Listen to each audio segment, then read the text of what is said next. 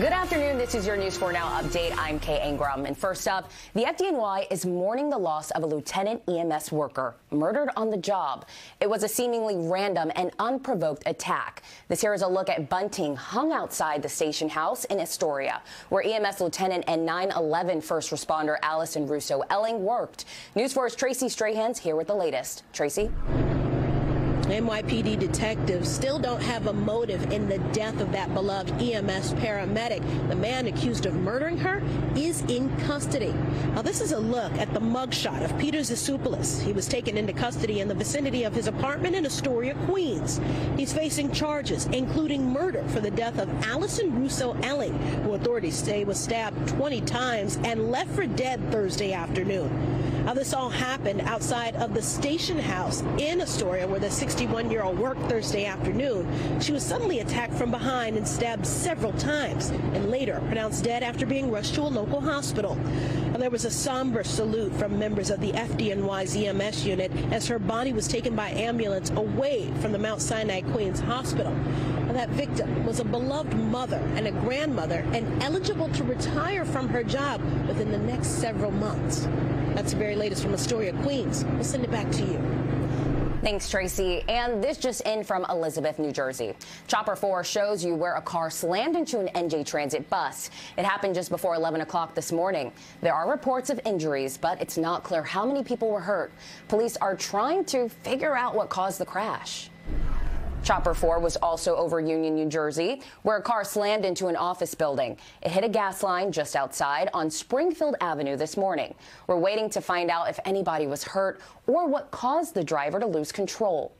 All right, next, we're seeing some wild graffiti on the Upper East Side at the Russian consulate. This is on East 91st Street. Police say it happened just after 1:30 this morning. Red spray paint pretty much covers the entire facade of the first floor. Now, right now, there are no arrests, but police say they are investigating it at all of possible for a possible bias incident. Now, one of Russia's most powerful oligarchs and 3 associates have been criminally charged here in New York. They're accused of conspiring to violate U.S. sanctions. Oleg Deripaska is highly sanctioned by the U.S. government and is accused of working with others to ensure his girlfriend's child was born here in the United States and receive U.S. citizenship. As a result, a woman from Jersey City was arrested. She's accused of helping the girlfriend get into the U.S. to give birth to his child. Investigators say she also deleted records after getting a grand jury subpoena. All right, right now, some nonprofits on Long Island are gathering supplies to ship to Florida. Island Harvest keeps a supply of emergency aid at a warehouse in Melville. 5 years ago, those supplies and personnel were sent to Puerto Rico after Hurricane Maria. A pet supply drop-off point is also set up at the North Shore Animal League in Port Washington. Everything donated here will go to Florida. More help from our area is on the way for people affected by Hurricane Ian in Florida. The Red Cross in Greater New York is deploying an emergency response vehicle and volunteers to support ongoing relief efforts. Right now, about 730 disaster workers are on the ground in Florida, supporting those in need, with more workers on the way. The Met Museum will honor late fashion icon Karl Lagerfeld at next year's gala. Anna Wintour made the announcement this morning at a press conference in Paris. The exhibit, titled Karl Lagerfeld, A Line of Beauty, opens in May. It'll have 150 works from him. Check of our afternoon weather. Forget about fashion. You're going to need an umbrella as we head into tomorrow. Right now we have 60 degrees on the thermometer, calm winds, dew points at 43. But those clouds are going to be ever present as we head through the afternoon. And in the wee hours of the morning, that's when those showers are going to begin to roll on through. These are going to be the remnants of Ian working their way up through the northeast. We take a look right now as we head to the Carolinas, and you can see we have several severe warnings pushing through that area. Surge is also going to be an issue. It's going to begin to climb into our region. We could get a healthy dose of 1 to 2 inches, and in some areas locally we could get 2 to 3. Flooding could be a concern Saturday. Some showers potentially stick around through Sunday, and as we head into next week, much more comfortable, pleasant conditions. Kay. Thanks, Dave. All right, you heard him. Make sure to find that umbrella. Well, that's it for now. I'm Kay Ingram. We'll be back with another update for you in 30 minutes. See you then.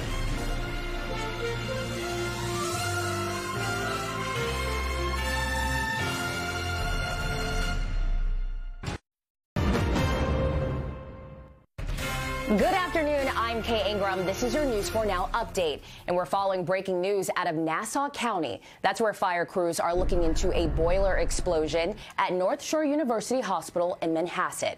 It happened a little after 11 this morning at a non-clinical building on Community Drive.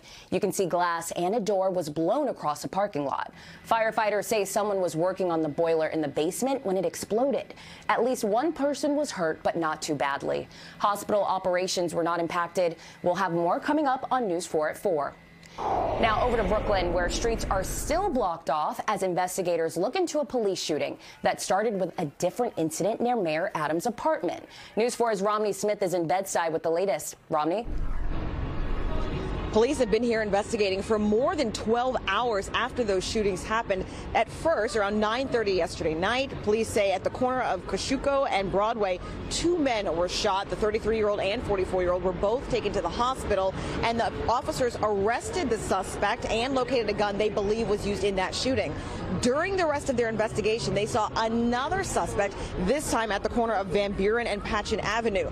Cops chased that suspect and wound up shooting him as he was trying to enter an apartment complex.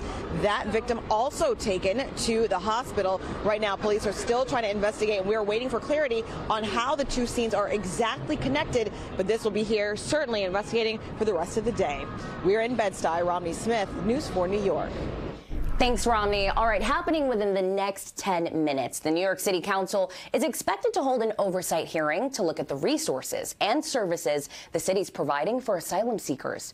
Those include the new tents being built for migrants at Orchard Beach in the Bronx. This is chopper video just into the newsroom of those tents that appear to be almost complete. The Council's Committee on Immigration is set to hear updates from Mayor Adams' administration.